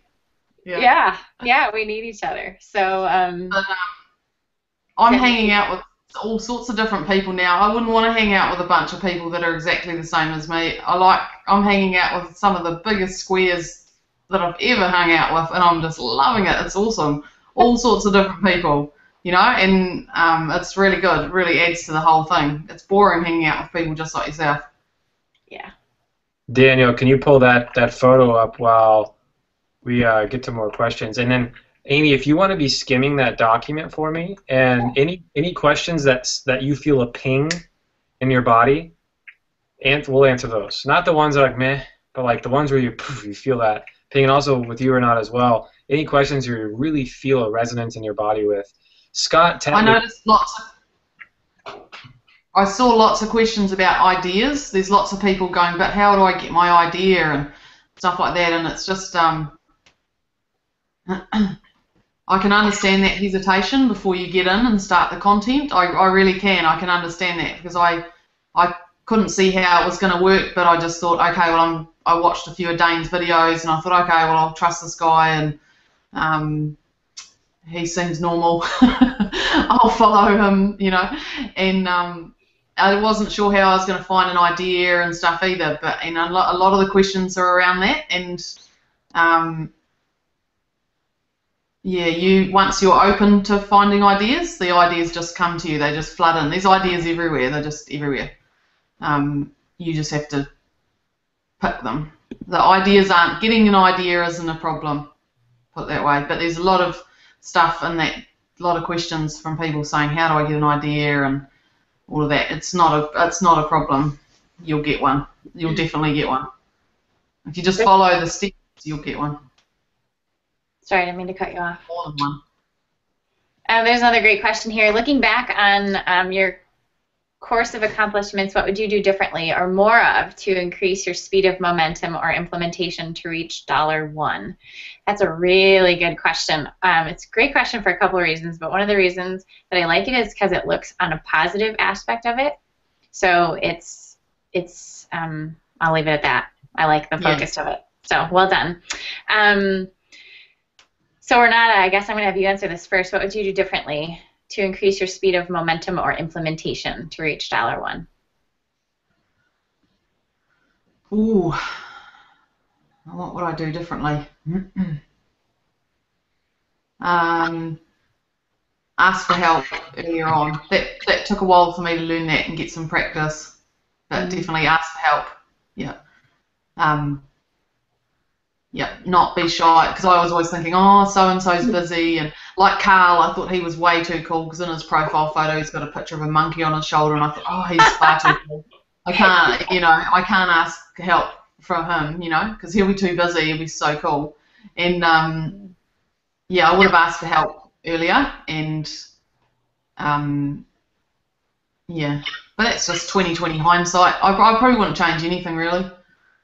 But if I did it again now, that's what I would slay it doing it this time around because I've learned. But that's probably what I wish I could change, was just asking for help a little bit earlier. Yeah.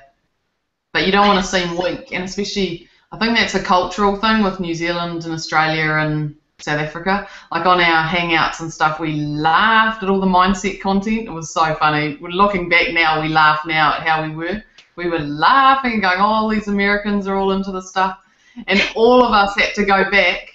All of us had to go back and do it and get into it. And, yeah, but just the seeming vulnerable and asking for help, that wouldn't bother me now. But if I'd done that, I would have progressed a lot faster.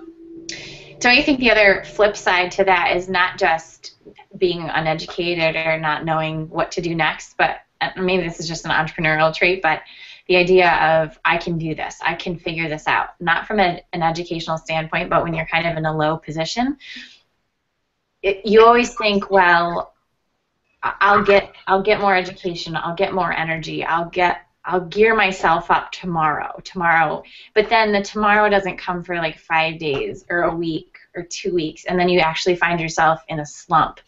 And I think that my speed of implementation, not just from a resources education standpoint, has gotten faster because of reaching out to people sooner. Who am I trying to prove something to if I'm having a terrible day and I just need a little encouragement? Why wouldn't I just tell someone, okay, I'm low, I'm having a bad day, can you just encourage me? Like, why wouldn't I? If I have the ability to boost myself up in 6 hours versus 6 weeks, why wouldn't I do that? Or 6 days? So I think that was one thing. And, of course, that involves building those relationships and trusting people so that doesn't just happen overnight. But that's definitely something that I would do for implementation, speeding up things.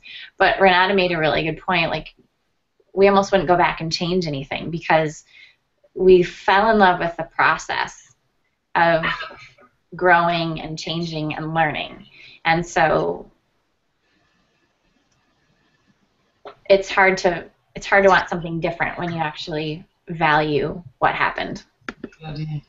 That all sounds really airy-fairy, but it's not. It is all about, everyone's really, when you're doing the course, we're talking about woo-woo stuff today, but when you're doing the course, it's all about, it's really business-focused and getting through the steps and building a business, and building it right and learning and stuff. That's what it's really all about, and the other stuff is, but now that we're sort of over that learning, the hump of that, we're talking about this kind of woo-woo stuff because it's such a big deal.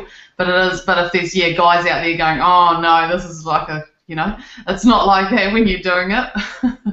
It's really business oriented and it's serious. It's serious, yeah. And you can move through really fast. Like one of the guys in my team, he moved through really fast, Liam, and he just implemented relentlessly, and he's really business focused, and he got the mindset stuff, but it sort of crept up on him without him realizing, and then he had this epiphany that, oh man, my mindset's changed.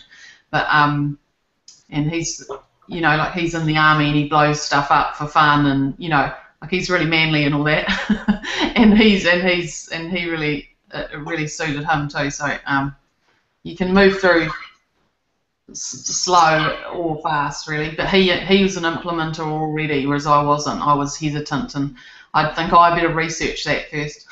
And he just goes, oh, I'll do this, and then he does it. So yeah. Let's hit some. You might be putting people off with all the woo woo, but I know. You got me thinking. We've got probably the majority would be men on this call, so let's get some man answers for them. I'll try to be a bit more succinct, black and white, and we'll. No, you won't. I can try. So let's talk a little bit of development stuff, because I know that there's a lot of questions around that. And the answer is that it's different for everybody. And so, there's questions about, do you go with a technical co-founder? Do you hire someone? Do you go overseas? And if you're not there yet, then I would say probably don't stress about it. Actually, definitely don't stress about it. But there are pros and cons to a lot of different things. And it also depends on where you're coming from. So, like, let's just take Amy and Renata, who are not technical whizzes, and for us to completely outsource something without having another party involved would probably be a dumb idea. So we both have partnered with people who know what they're doing and can help guide our process. That's great for us. Maybe you are a developer whiz, and your scenario is going to be completely different. I'm trying to be succinct. Am I covering everything? Those developer guys need us too, though, Amy?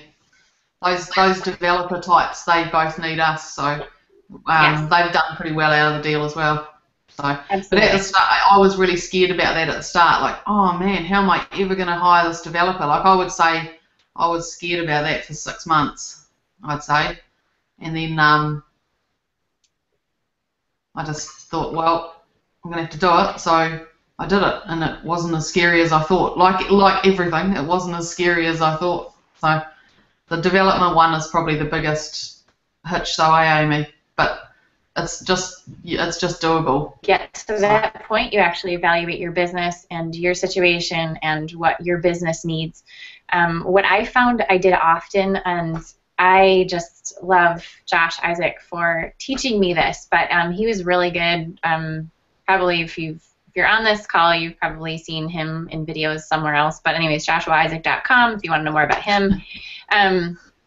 But he did a really good job of teaching me about the idea of just taking information right where you are. So we are bombarded with information, and I'm a planner, so that was a double whammy for me. Please let me just take in all this information. I was trying to be 5 months down the road making plans, and it was really detrimental to my progress where I was. So he was good about just encouraging me to, if this is the step that I'm on right now, educate myself, soak in the content, understand it, get the principles down, and then move on to the next thing. So for those of you who are worrying about development, stop, everything will work out great. We'll make sure that you're all set to go when the time is right.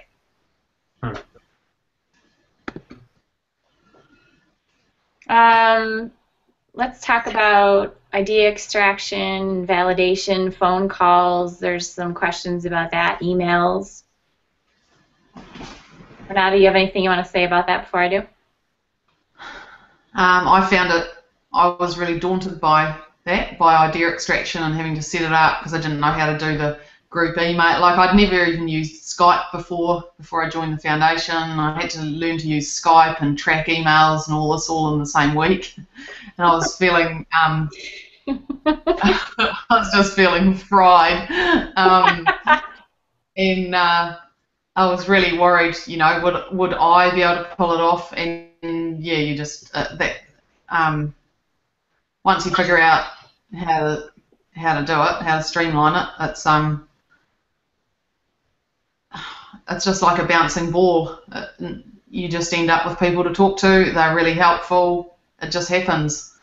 I would really relish doing it again without the fear at the start. I would quite enjoy it. It's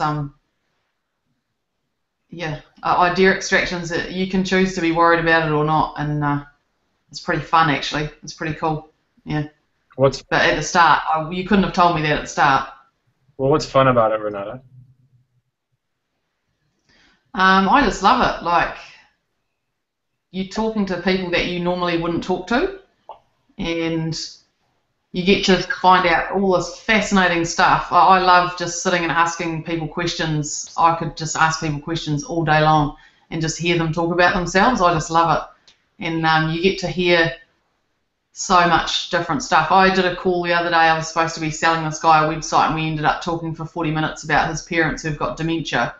You know, it's just, you never know where it's going to take you. And they give you just little nuggets of gold.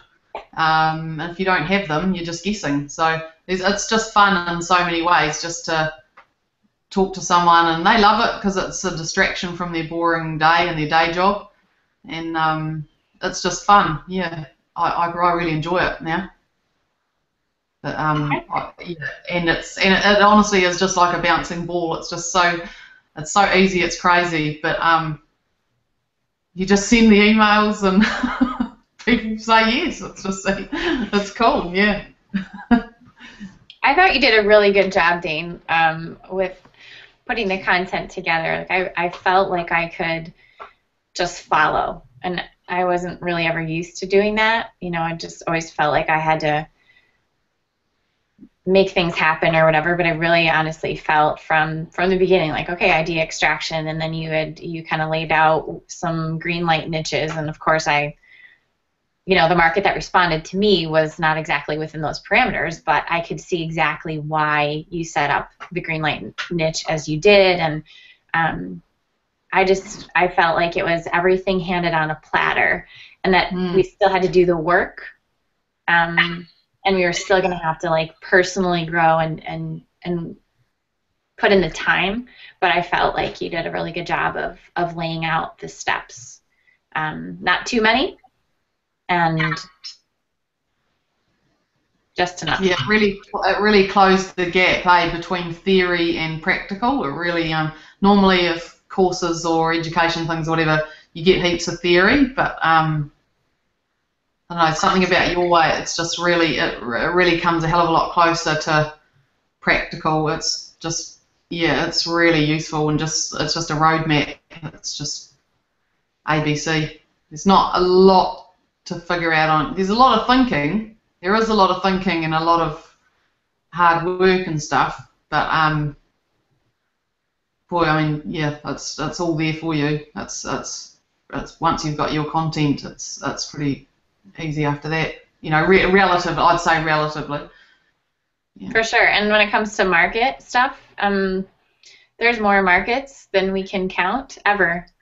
And once you start thinking along the lines of problem solving, I I had a brilliant idea today, and I thought, rein it in, Amy. Like, you have to focus on giveaway now. You can't do that. But so I think when I first started, I was thinking big markets, medical and industrial. And then the more that I'm in it, I see little teeny tiny markets. And I think, oh, that would be such a fun idea. So there's no shortage of markets or industries and no shortage of problems. And I remember, Dane, you said that way at the beginning, like, we will never run out of problems to solve in the world. So that should never hold anybody back. You're always like, I reckon once a week or once every 10 days, I'll find myself doing the maths in my head, like, okay, now if I was going to do that, what would the price point be? And how many people would I need for that? And do I think I could, and it's just, they're just out there all the time. You just think about it all the time now in a different way. Yeah. I love it. So let's do this. Let's stay on for 12 more minutes. And in the next 12 minutes, we've had a lot of people asking questions. And I want to know, those of you that have asked questions and you've not gotten answers to them, please post again on the actual foundation.com/live page. And we're sorting by reverse chronological. And so in the next 12 minutes, if you ask a question, it will be answered, guaranteed. And yeah, I'm trying to think of some sort of bonus I could throw in for the next 10 or 15 people that buy the foundation. You guys have any ideas?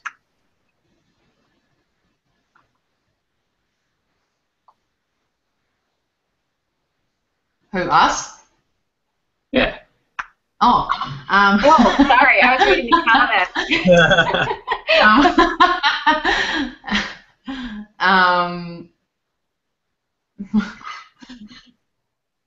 They could get Amy will do a one-on-one coaching call with her.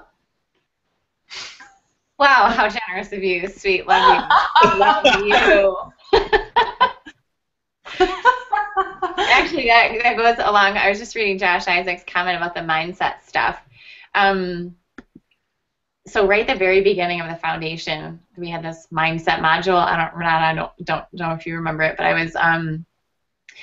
was watching it or reading it or whatever I was doing, thinking, I need to remember this. I need to remember this because Dane says this is the most important part of the whole course, and everyone bypasses it. So I was trying to be like the one person that didn't bypass it. Wait, what are you talking about? Which thing? The very, very first thing, and I only remember a couple things you talked about, but you said this is not a competition. Do not ever compare yourself to anyone else in the foundation. And I remember that. I thought about that like 18 different times throughout the foundation because I wanted to, I wanted to look and say, X, Y, Z, this person was ahead of me and they beat me. That's kind of how it feels. But then it wasn't, there's no comparison, right? So I remember thinking that a lot. So Josh's point about mindset here in the comments, I think it is really important because that's what we're going to take with us for life. And, this business that these 500 people on this call, you're going to build a business and maybe you're going to rock it for the next 50 years, but probably not. So this is just one of the businesses that you're going to operate and run in your life and become a serial entrepreneur, but you're going to take your mindset with you. So it is really important. The woo-woo stuff.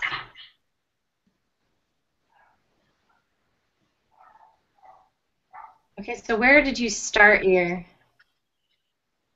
Should have been following these comments all along. Oh, dear. Yeah. Whoops. Okay, so the non-techie ladies, we'll catch up, you guys. We'll figure it out. To money questions, I seriously thought that I should have paid more for the foundation. Dane did not pay me to say that. I'm just being perfectly honest with you. What I know now, how I feel about it, I should have paid more. Yeah, totally. I feel the same, but yeah. Yes, you can do the foundation while traveling. Mobile, baby, mobile. Yeah. A lot of people are doing it while traveling.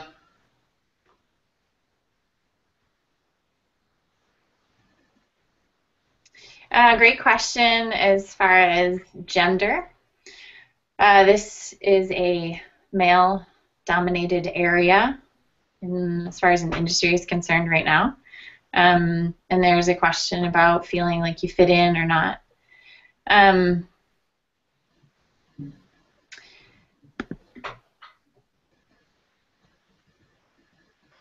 Someone said, I'm looking for a true mentorship, a bond with someone to keep me accountable. Can the foundation offer this? Yes. Oh, yeah, good. Do you have anything to say to the gender thing? Do you have something diplomatic to say that's nice and sweet and kind? Because I feel like this is a really sensitive issue, and I feel like right now I'm too fiery and I'm going to be just blunt, and I don't... What's the gender issue one? Tell me the gender one. The question is, I see a definite majority in gender here. What's that about? As a woman, I'm not sure how I'm going to feel like I fit in. It's a great question. It really is. I think maybe the type of program that it is, the type of men that it appeals to, relate well to women. I just kind of I felt like it was overwhelming. Yes, I don't know if it's what came first, the chicken or the egg, but anyway, the guys in the program are they relate well to women, and you're not an outsider at all. It's not about gender. It's really not at all. It never comes up. It doesn't even come up, eh? Right. It doesn't really come up, to be honest. I can understand you having that misgiving, but it's not. It doesn't actually come up. I like Nick's question, and he's asked a couple questions about. He doesn't actually really want the foundation for the software company. He wants the foundation for the limiting belief work. Do you guys have anything to say around that?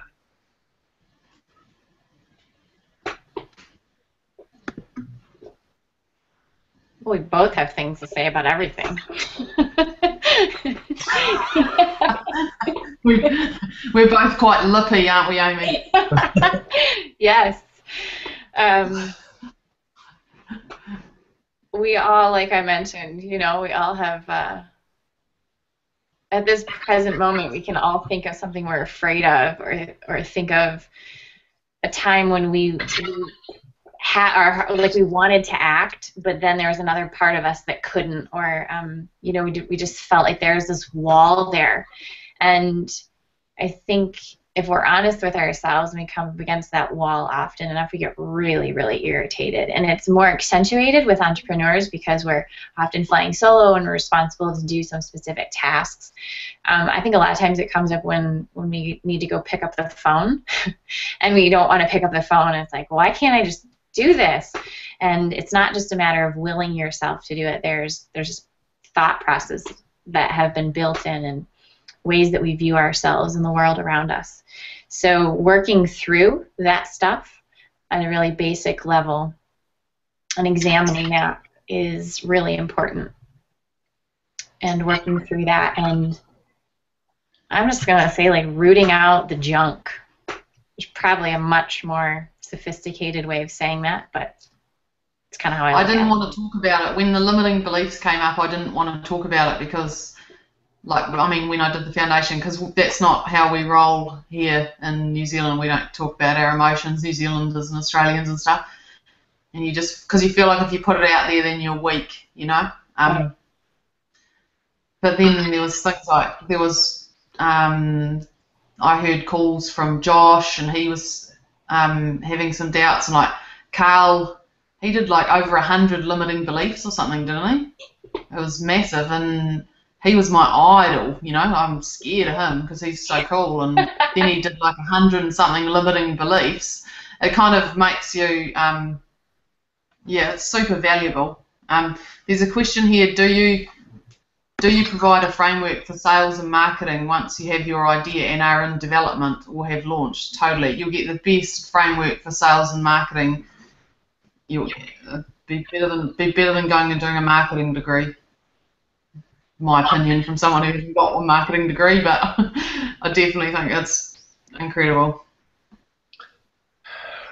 All right, so Dion's probably going to kill me for offering bonuses.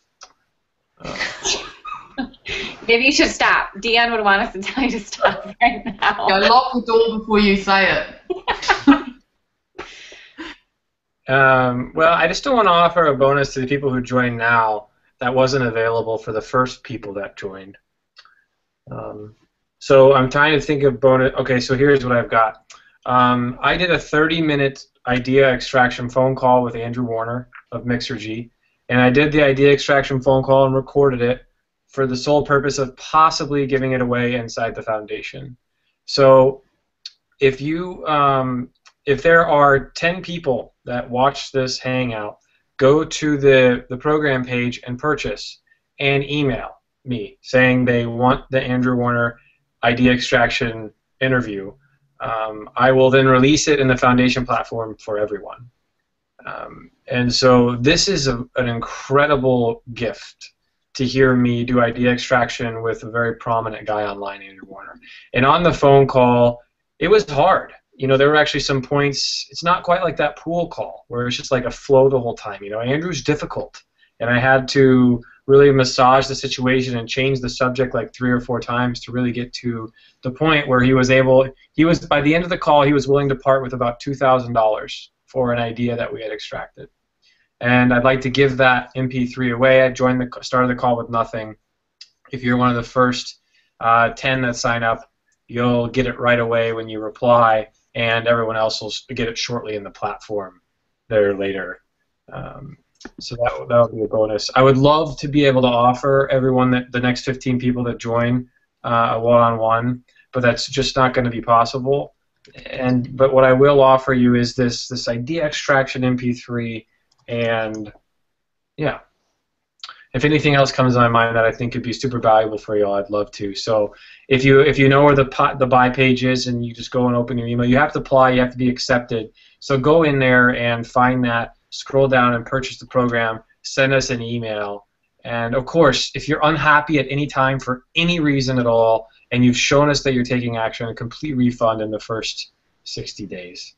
And if you guys are wanting more bonuses, maybe I can even think of some more. Because ultimately, I am not persuading you to join, but educating you. That's kind of some persuasion, I suppose. Any other questions come in that you guys... how have you kept your momentum during the process? Where do you get the motivation? Where do you see these questions? Like, what is wrong with me? Well, Amy... if you're unhappy at any time for any reason... So yeah, on that live page. Got it. Yeah, there you go. You'll find it. Well, we're up to 414 likes. Come on, you guys. Oh, get there. 426 on my page. I'm not even... Take 10 seconds right now. Quick, do a promo. Come on. I am not even sexy with my shirt off, you guys. I don't even know, like... You know, I'll do the music. Bow, chicken, bow, bow. You need to get Josh Isaac. Josh Isaac's the guy you want with a shirt off. I even like this. I'm going to unlike it right now. Come on. No, okay, what was the question we were answering? Yeah, how have you kept your momentum during the process? Where do you get the motivation?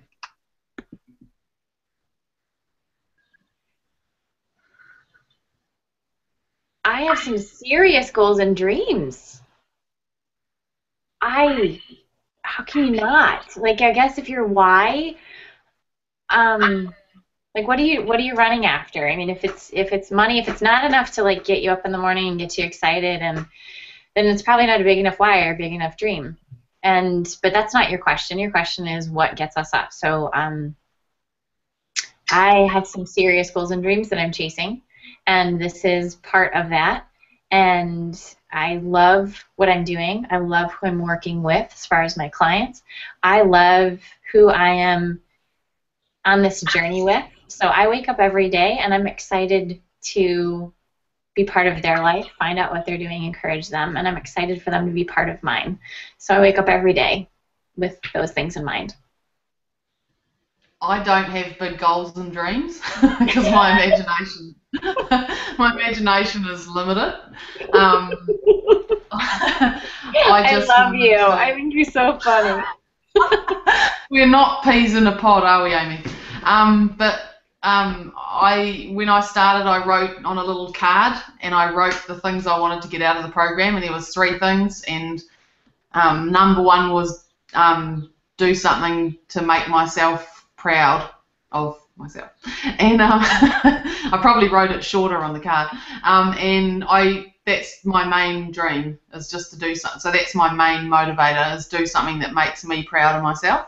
And now that I've partnered with this other guy in the foundation, called Liam, and he's a bit of a legend, and yeah, I don't want to fall behind or make him think that he's made a bad choice. So that's a big motivator. Yeah, and just seeing if I can do it, just to prove to myself that I can do it. That's my main motivator for me. That's a huge one, just to hit that bar in my head, you know. It's cool. We are not showing our guns. That was an offer here. We are not showing our guns here. You're going to have to just find them someplace else. We have them, though.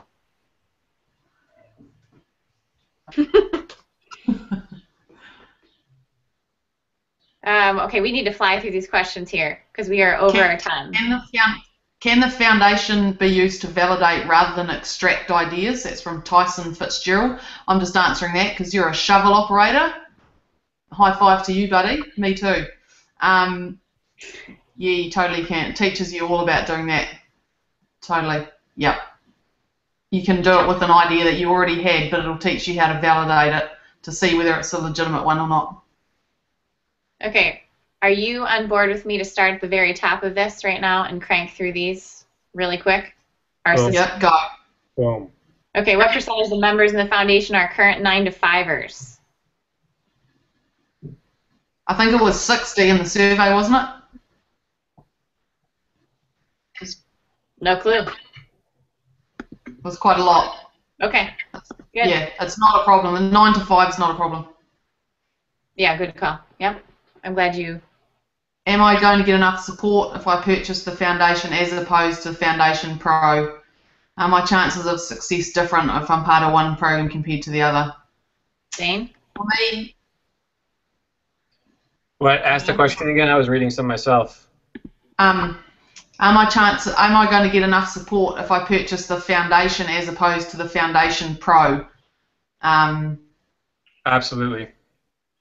Absolutely, because last year with the foundation low tier had no community associated with it, and we just hated the experience. So you're going to be in the program with everyone. The only difference between pro and not is the group Q&A mentoring and the random possibilities for one-on-ones, which should be enough to support you if you're in the pro tier. But as you've noticed with Amy, she said that her growth came from meeting everybody, and her growth came from talking to Carl. A nice byproduct of the foundation is you actually don't need me as much as you think you do. You don't need the coaches or mentors as much as you think you do.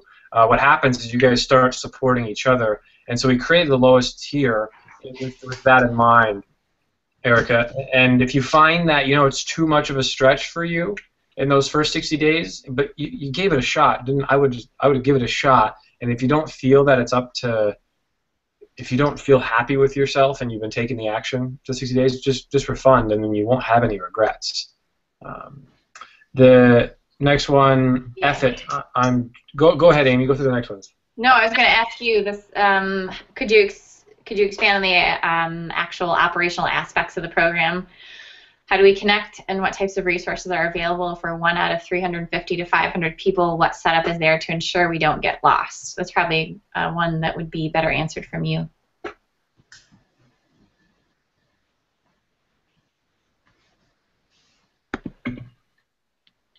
Did you guys ever feel lost with the 300 people we had? No. Mm-mm. Why not? Because it's not like a lecture. It's not like university where there's one guy standing up the front and talking and 500 people sitting in the room. It's not like that at all. Are you doing hip chat this time? No, there's no live chat this time. We're doing a really amazing discourse forum in its place. I think you guys will really like it. Okay, so there's a It's all, Discord. it's all very interactive. Nobody gets lost. You're only lost if you want to be. But, yeah. Okay, so the discourse forum, you're all getting the same content, so there's a synergy that you feel because you're all kind of going through the same coursework. You have access to coaches. You have access. Are you doing a team call? Are you setting up teams this year or no? We're gonna do teams based on level. Perfect. Okay. Facebook group. What's that? Like the Facebook group is huge. You know, that keeps everyone together and yeah. So it's about 5 different levels of sticky points. Yeah, I like the point where you said you only get lost if you want to be.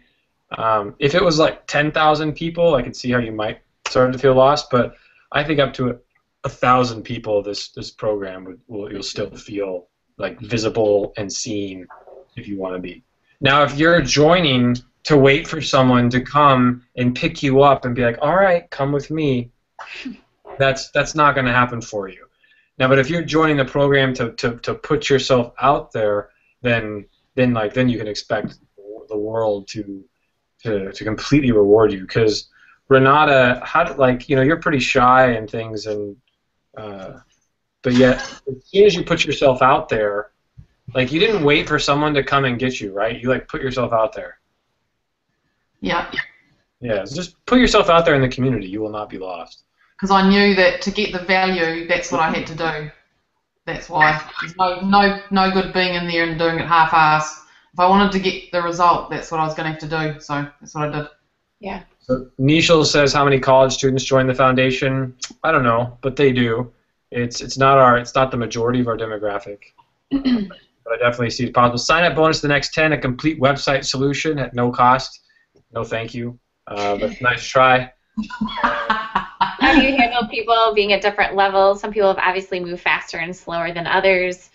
It's wonderful. That aspect is actually fantastic because everyone has all these different resources. So even if someone's business is slower versus someone's business that's faster, as a person, they may have skills, super skills in an area where someone's business is accelerated and they can use that. And as far as just like a practical level, obviously they're going to be setting up the teams based on levels. So some of these questions kind of are, I'm sensing that people are viewing themselves in light of others, and that's really natural because you're about to join a community.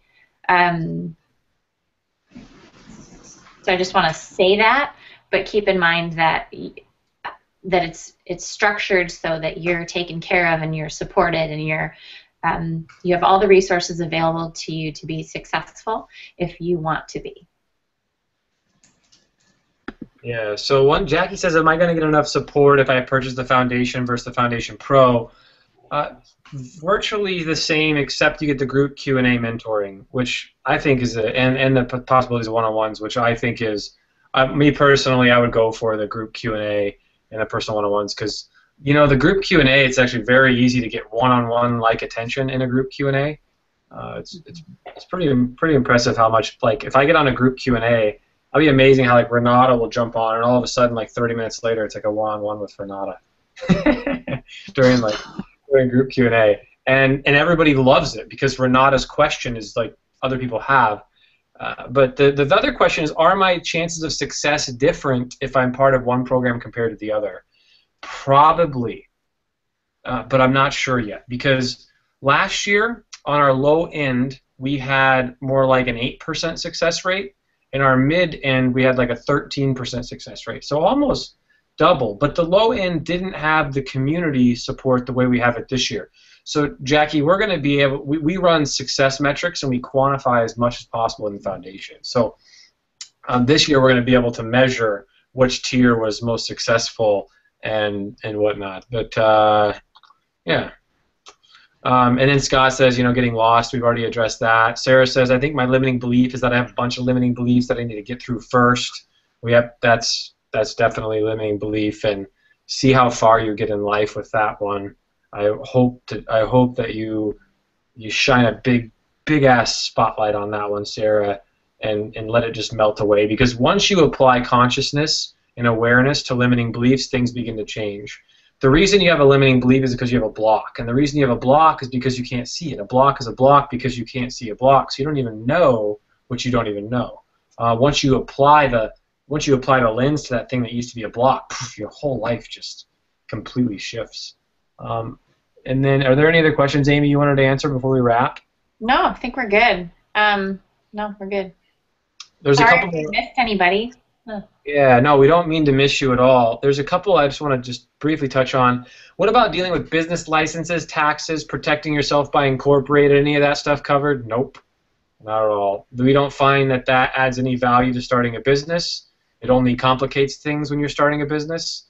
If you want to call an attorney in your local area, they could probably help you with that stuff. It's very straightforward. It's not rocket science. Like, the magic of the foundation is how to start a business from nothing.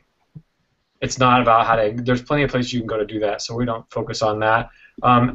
Al says, how do you get into a market that's already dominated by big companies, VC funded, millions of dollars? This is very, very simple. The business that wins online is not the business that has the most money. It's the business that solves the painful problem in the most simplest way possible. So if you think about the dominant businesses online, they may happen to have VC funding, but that's not why, in my opinion, they're successful. They're successful, in my opinion, because they solve the problem in the simplest way. Dropbox is a little folder with icons. Google is one simple search page. Basecamp's a great example of project management software that has no VC funding. It got investment from Jeff Bezos, but only way down the line. And I believe in a paperless pipeline, we have 16 competitors in the space, and that product is doing very well for me. And it's got no venture funded. In fact, I think, Al, if you want to make a lot of money, which I don't recommend going into business for that motive, I would go, like, if I was just a greedy, money-hungry guy, I would go into industries that are just getting loaded with VC, and then I would bootstrap a company and sell it to a VC fund for lots and lots of money. And then, yeah, so last question. What type of content guidance do you provide beyond idea extraction? For example, do you provide a framework for sale? Oh, yeah, we answered that. Yes, we provide all that stuff. And then, do the foundation members gain lifetime access to the foundation? No, you don't. It ends at 6 months or so, but you have plenty of time to consume or download the content to keep with you. Do you guys have copies of the content that you keep, Amy and Renata? Yeah. Yeah. So, I mean, technically you get lifetime access, but the platform will shift. It's not going to cut, like, we're not ruthless. We're not like, all right, month 6, get out. It's just more like, we're very soft about it. I wouldn't worry about I guess the question is, am I going to be taken care of? And you're going to be taken really, really well care of. We're very, very well. We take good care of you guys, and you'll see it. Not in the way that he just phrased that. Try again, Dane. Just try again. How do I say that? 478 likes. 478 likes. Wow. Go people, another 22. 22 likes for the shirt off. I actually, no, Dane, I would like to go through about 8 more questions here. Yeah.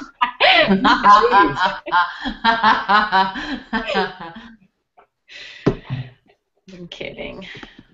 These sweet people, they've been online with us for years, it feels like right now. Well, I hope we've been able to give you something, encouragement or support, or I don't even know what. Entertainment, maybe. Anything. If you want some questions, some serious questions answered, and we've been too woo-woo, just message us. Yeah, you can reach me at amy@thefoundation.com. Renata, where do you want them to reach you? Facebook. amy@thefoundation.com. Oh yeah, Facebook. Oh yeah. Good one.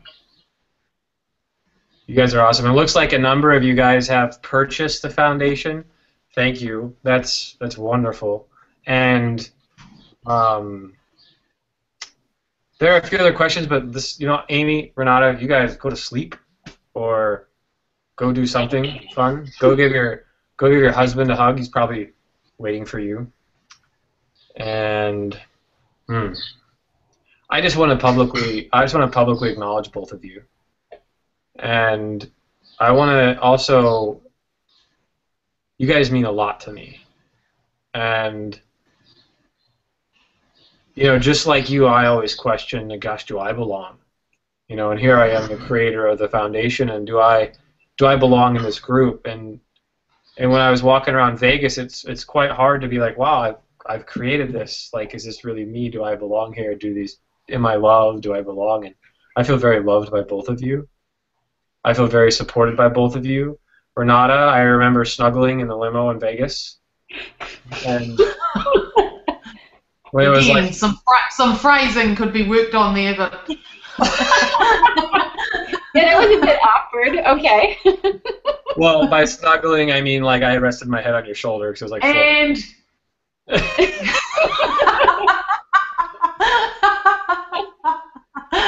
What happens in Vegas stays in Vegas, Dane. You know that. You're right. You're right. Well, here's the bottom line. You women are powerhouses. You're forces of good in the world. And I can't wait to explore the opportunity to create a documentary with both of you. And any new women coming out of the foundation this year, I want to create a documentary on female entrepreneurs reinventing their identity, restoring and finding strength in who they are through entrepreneurship. And I believe you women, like you two, will be a part of that project. And I just think the highest thoughts and highest regards for both of you, what you accomplished. And it's not because of how much money you make or the business you build. It's because of the content of the character and the content of your heart. And so I love you both, and thank you for joining us for this today. And thank you for saying yes to this. This was so much fun. Thanks for asking us. Yeah, thanks for asking. We've got a hug on reserve for you next time I see you. I'll take it. All right. All right, everybody. Have a good night. So, Daniel, you can turn that recording off or end it or however that works. Do you guys have any questions for me before we hit the end button?